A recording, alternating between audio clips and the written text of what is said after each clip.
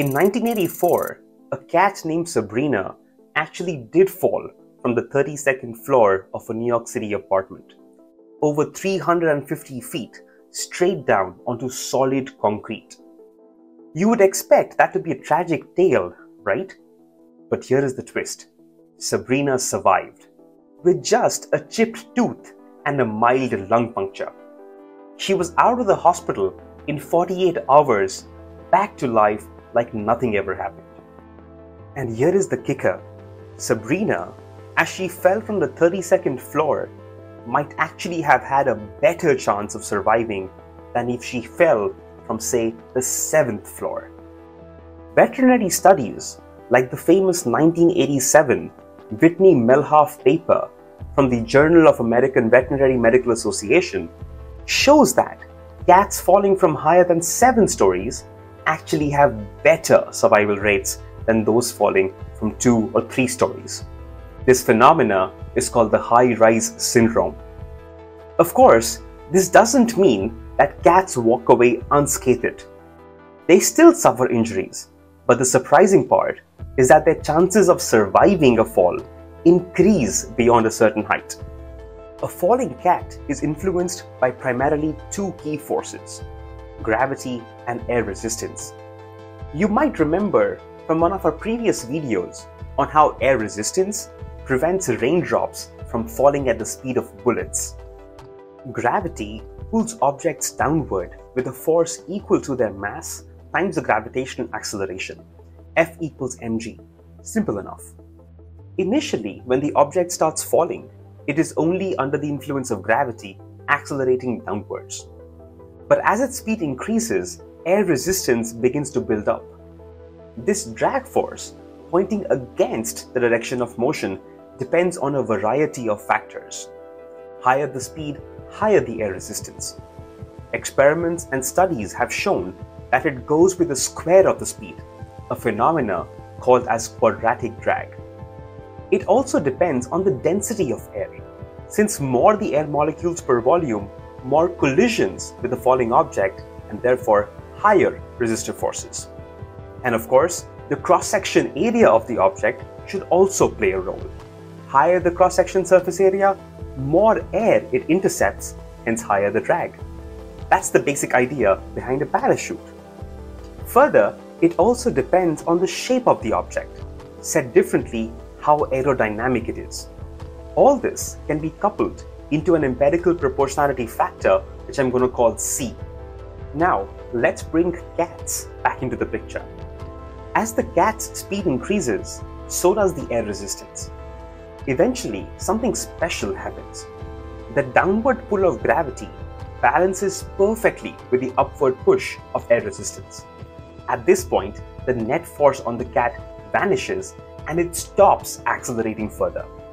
This constant speed is called the terminal velocity. Terminal velocity can be derived by setting the 2 opposing forces equal to each other, which, if we rearrange, gives us an expression for this terminal velocity. And here is the important thing to remember. Larger the cross-section area, lower is this terminal speed. When a cat first starts to fall, it's scared. Its body tenses up, legs tucked in, and it's in a full fight or flight mode. In this position, the cat presents a smaller surface area to the air, meaning it accelerates downwards faster because there is less air drag. But as the fall continues, something interesting happens.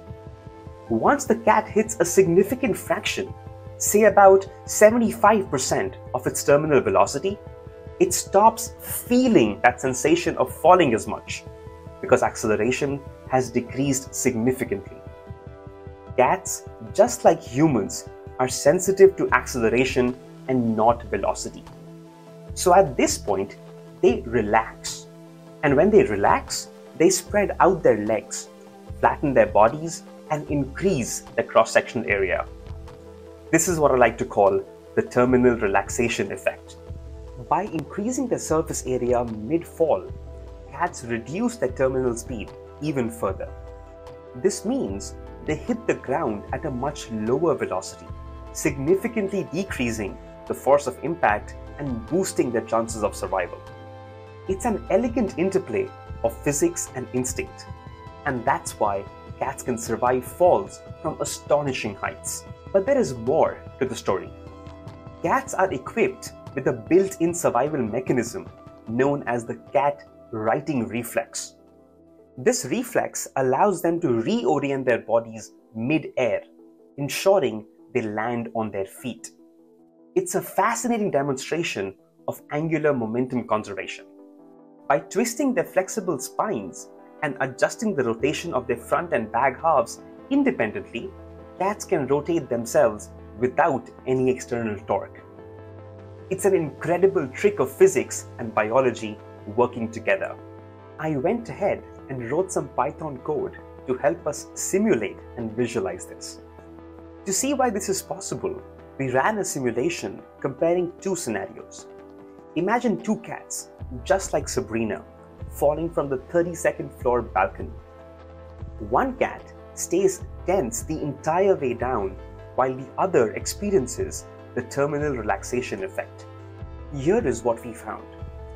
As the simulation unfolds, you can see a critical switch happens after the cat has fallen through about 7 floors, when it hits about 75% of its terminal speed. It relaxes in response to this lower acceleration. At this point, the surface area goes up, practically doubling itself, and this seemingly simple action triggers a powerful shift in the physics of the fall.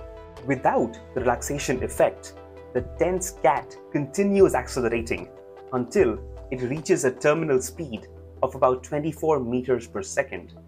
That's roughly 86 kilometers per hour, like speeding down a highway. In contrast, the relaxed cat, benefiting from the terminal velocity reduction, slows down to about 17 meters per second or about 60 kilometers per hour. Similar to cruising through city streets. It might not sound like much, but that difference could be the line between severe injury and survival. The key all lies in the acceleration felt by the cat. At the very start, the cat's acceleration is nearly negative 9.8 meters per second square, thanks to gravity pointing downwards. But as drag force builds up, this acceleration begins to taper off. The real magic happens around 2.5 seconds into the fall, when the terminal relaxation effect kicks in. Suddenly, the cat's acceleration drops sharply, even turning positive for a brief moment. That's right, the cat is effectively slowing itself down, almost like hitting an invisible air brake. After this moment, the acceleration flattens out nearly to zero, and the cat settles into a new, slower terminal velocity. The Whitney-Mellhoff study observed 132 cats that fell from various heights. Up to around 7 floors, the severity of injuries increased with height. No surprise there. But after 7 floors, the injury severity plateaued or even decreased. That's consistent with the physics that we just saw in our simulation as well. Of course, there is a caveat. This might also involve something called survivorship bias. Cats that did not survive higher falls probably would not even be part of this data. But hey, regardless, the physics does check out. So, what did we learn today? Cats might just be nature's accidental physicists, turning instinct into survival by mastering air resistance, terminal velocity, and angular momentum, all without ever opening a textbook. But let's be very clear, this isn't an invitation for your feline friend to audition as a stunt double. Keep those windows closed, those balconies secured, and your cats grounded, literally. Stay curious, keep scribbling, and I'll see you next time.